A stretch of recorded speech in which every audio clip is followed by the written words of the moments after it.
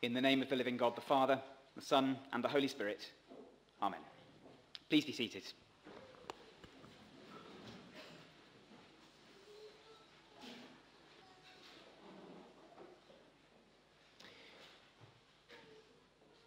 When I was young, words I sometimes hesitate to utter from this pulpit, perhaps between the ages of 5 and 13, I had a secret fear.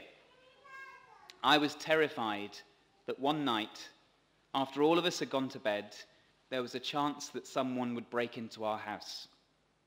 I'm not sure if this is a common fear amongst children or whether it was just me, but whatever my parents said, they could never completely reassure me.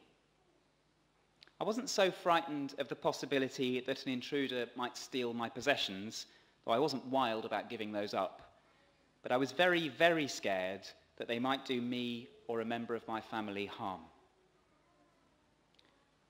And then, when I turned 13, my great-great-aunt died, and I inherited from her a sword. Not a toy sword. A real, standard army-issue Victorian sword. It had belonged to one of my forebears who served with the British Army in India, and it had been passed down to a member of the family to be entrusted with for their lifetime. I, for this generation, am the chosen one. No doubt I will, when the time comes, make sure that it is kept in safekeeping to one of my family's offspring. This sword is sharp and steely, and I kept it at the foot of my bed.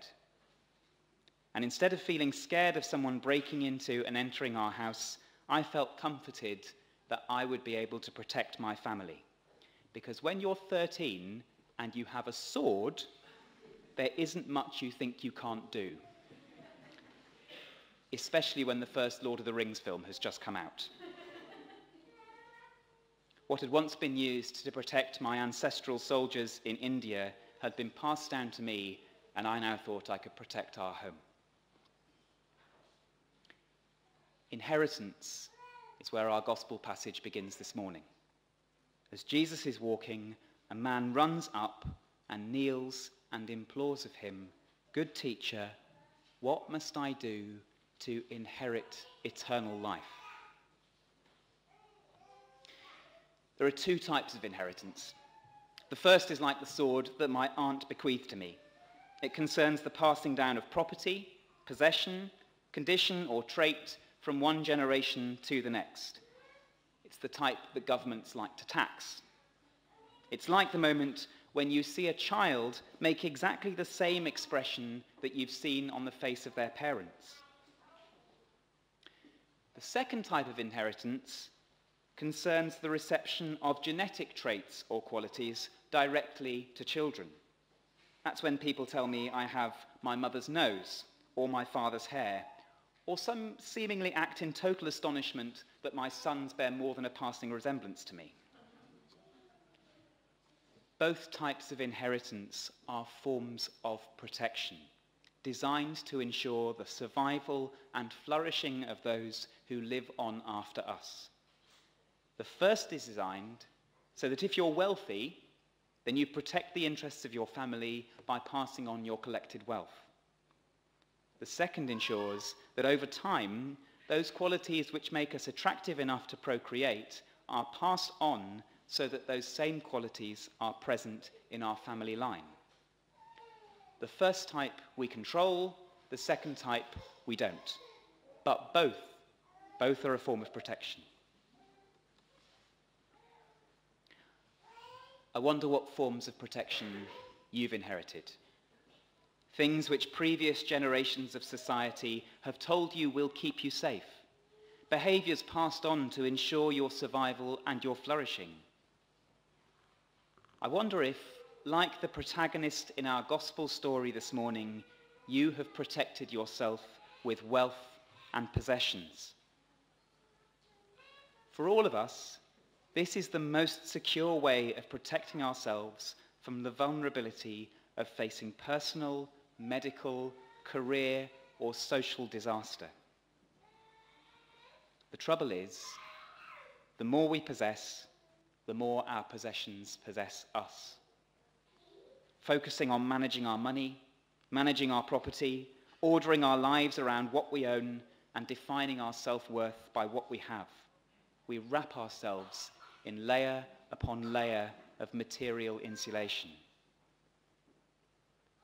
And so when Jesus calls to us, sell what you have, give up your protection, follow me, instead of springing to our feet, we try to avoid catching his eye. I wonder if maybe you've inherited the protection of status. If you go a few verses on from the end of this reading, you'll find James and John arguing about status, both vying for the status of sitting at Jesus' right hand, both, like the rich man, trying to secure a future inheritance. The protection which status provides is to assure ourselves that we can be in a position where we are admired or feared or respected by others, but not in a position where we're reliant on others' love. That's why we find it so hard to let go of status, whether it's the status of having a job or holding a position of authority, or even just having to admit fallibility in front of those who look up to us. It's hard to do because it requires us to renegotiate or to form relationships with people that depend on reciprocal love and not on power. And so, when Jesus calls us to become last and not first, we find it difficult to let go of the power and embrace the powerlessness of following where once we led. It's easy to think of these forms of protection as worldly things, not to be found anywhere near our faith or even in the spiritual order. But I wonder if you've inherited a form or two of religious protection. Maybe we've had a profound religious experience or two. Maybe we're so determined to focus on the significance of our own experience that it becomes our protection, the thing we can't part with when Jesus calls us. Maybe we're anxious that other Christians seem to be a little bit fuzzy on matters of scripture or ethics or whatever we've tried so hard and for so long to be certain about.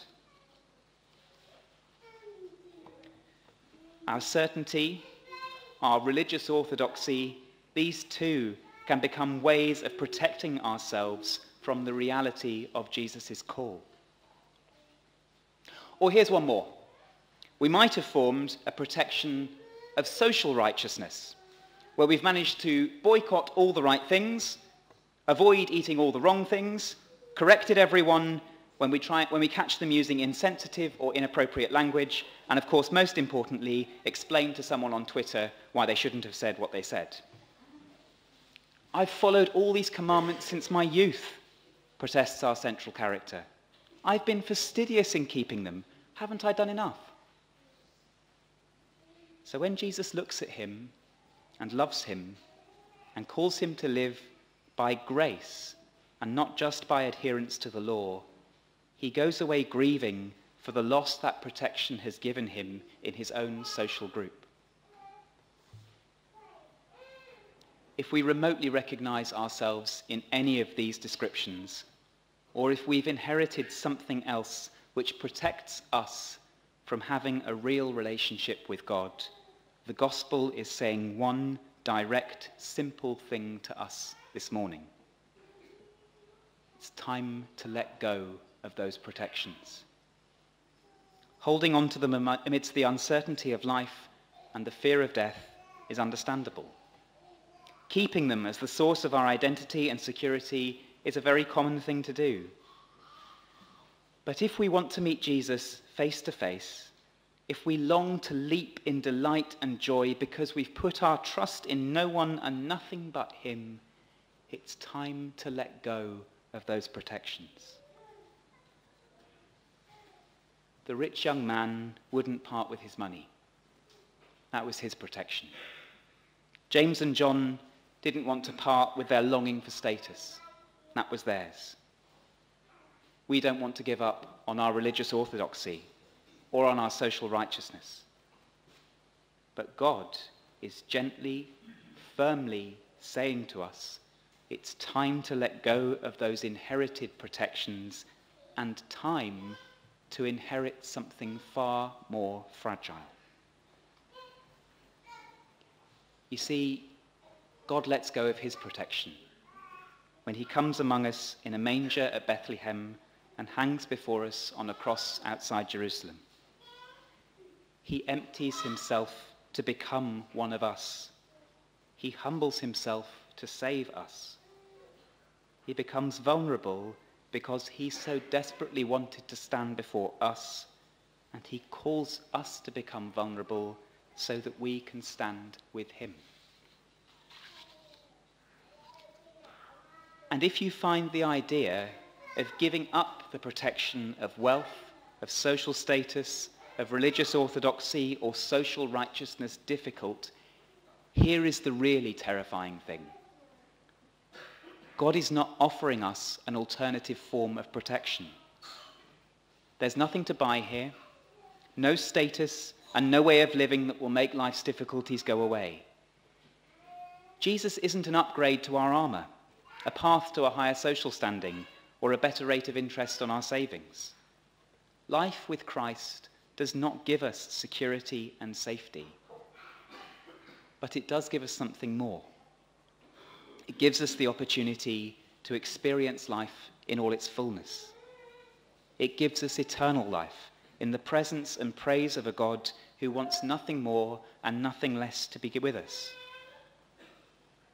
It frees us from the tyranny of having to protect ourselves all the time with power and possession, and releases us to become who God calls us to become. It calls us into the love which casts out our anxiety in life and our fear in death. When Jesus turns to the disciples to explain what he's been saying to the rich man, he addresses them as children.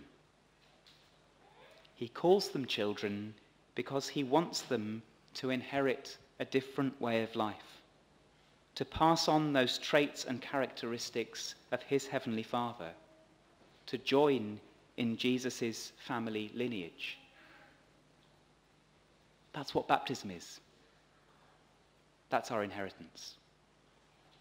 An inheritance not of perishable or transient things like wealth or status, but an inheritance of permanent, enduring, and unending value, of love, of joy, of peace, forgiveness of sins, and life eternal.